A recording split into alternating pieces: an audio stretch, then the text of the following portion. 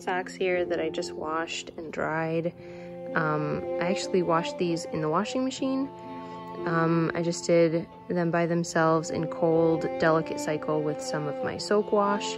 And then I dried them delicate. I had to do it like 3 times because they're still really damp, but I want to do it like slow, like low and slow. So yeah, washed and dried them in the machines, worked out just fine, and I'm gonna pair them up and put them together.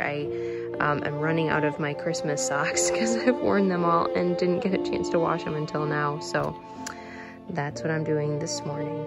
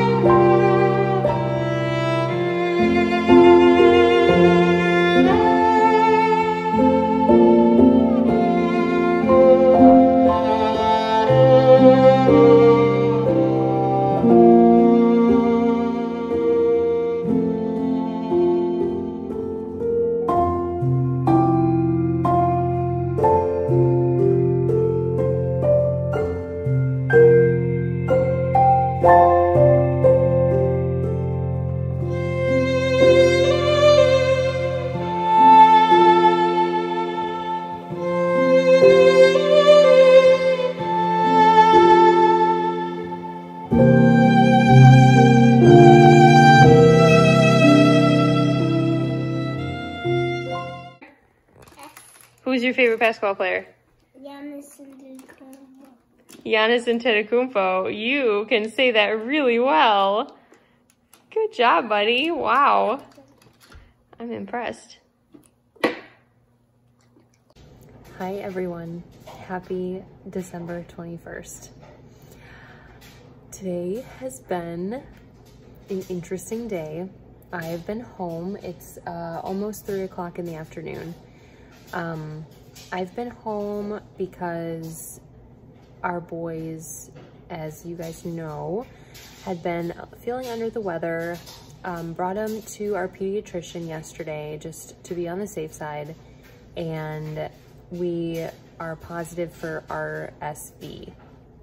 So that's a viral, like a virus that really is concerning when it's in little kids. So the fact that Weston is positive for RSV, we have to be like just very vigilant and careful with him. Keep an eye on his breathing and all that stuff. Keep him hydrated. Hudson too, but it just presents itself as a bad cold in older kids and in like adults. Whereas with little kids, they can have respiratory issues. So I've been home with the boys today, and we will not be able to do any of our family plans this weekend. So we'll be home, which will be just fine. The main thing is that they get healthy and feel better. But what that means for Vlogmas is I am not sure how much I will be recording.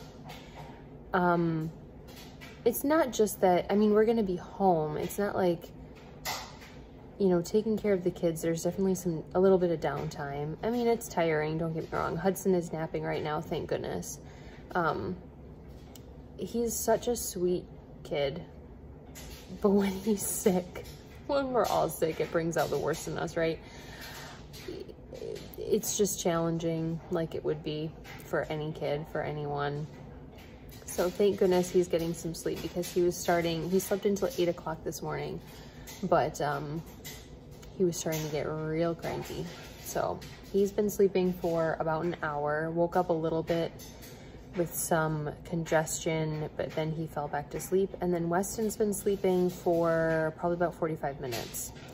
So that's really good. The more sleep they can get, the better. I ate lunch, I picked up a little bit, and I'm gonna heat up my coffee, and I don't know what I'm gonna do. I'm just kind of on tenterhooks waiting for them to wake up again. I might sit and drink my coffee. Maybe I'll edit a little bit more. Oh, Weston might be waking up. So I'll wrap this up. But basically, if I do record, I'm unsure of how much it'll be at this point, and I will maybe combine days just because I still want to do a little bit. Oh, what I was going to say before is that, like, right now it's just, I'm just tired. I'm just not, I'm not focusing on that, obviously. I'm obviously focusing on the kids. So, I'm just not grabbing my phone, my camera really much. I might get little things here and there over the next few days, and then maybe I'll just do a combined, video. So anyway, I'm gonna see, oh. He fell back to sleep. Sorry about the dryer too. The dryer, this is the laundry room. It's right off the kitchen, so really convenient, but kind of loud. Since Weston is still sleeping, I thought maybe let's open up day 21. This one is called Gumdrops. I did look at the name before I brought it out, and that's super pretty. The other bummer, one of the other bummers, is I brought my Christmas Eve cast on yarn to be caked up at work. I don't have my own Swift and ball winder, so I bring it to work where we have plenty of them.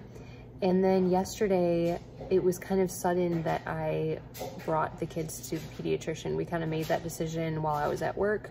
I had to pump really quick just in case I didn't have a chance to feed Weston, and then leave to go pick them up.